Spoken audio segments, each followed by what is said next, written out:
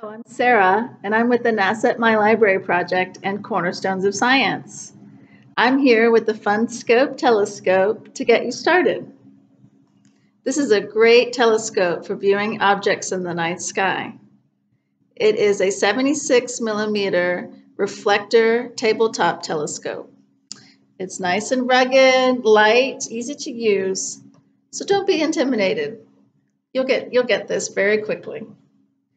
All right, let's get started with the setup. You'll be amazed at how quickly you can be viewing the night sky.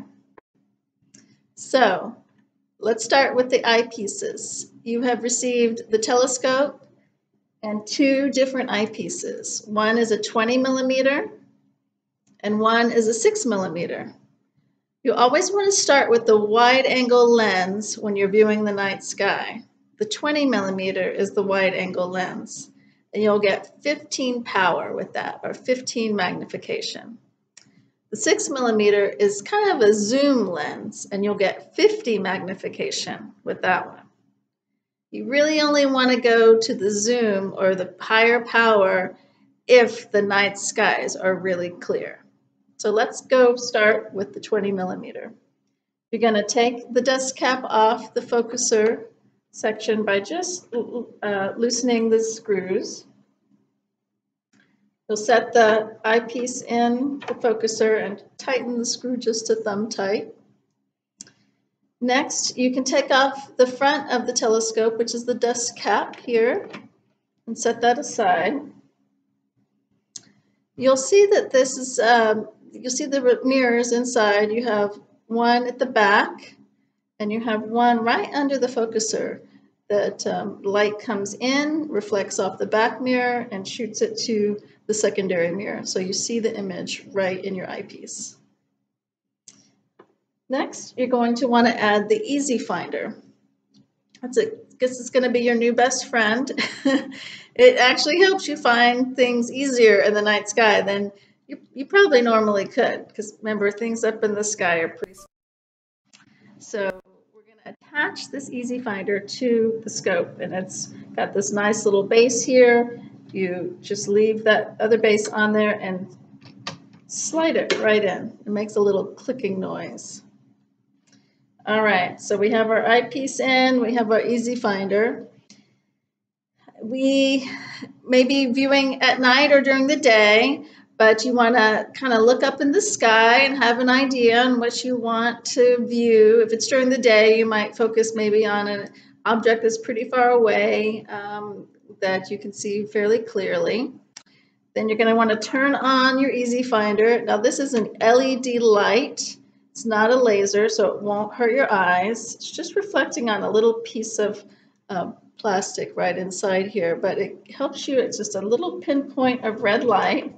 And I like to kind of point the telescope down so I can see it there, and then kind of start getting an idea where my object is in the night sky. Then I might bend down if I need to find the red light, and then make sure it's right on the object that I want to view. So then you probably want to try and tighten down the adjustment knob, making sure that it's not moving. You might want to check again to see that it's right on the object you want to view. And then you should have the object right in your eyepiece.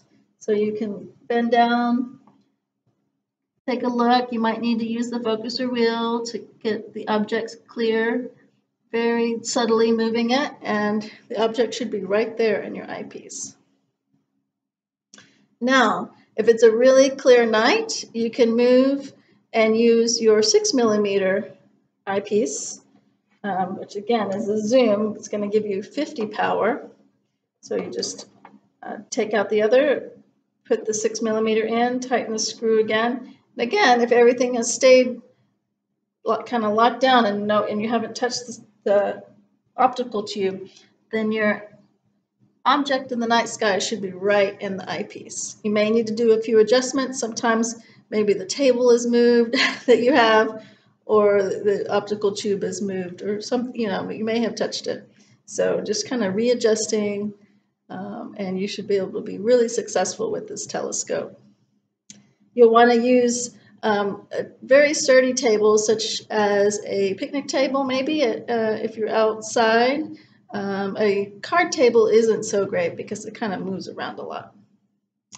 So the next piece you could do if it's a really, really, really clear night, this is when you might want to use your Barlow lens. Your Barlow lens, 2x Barlow, is going to give you twice the power.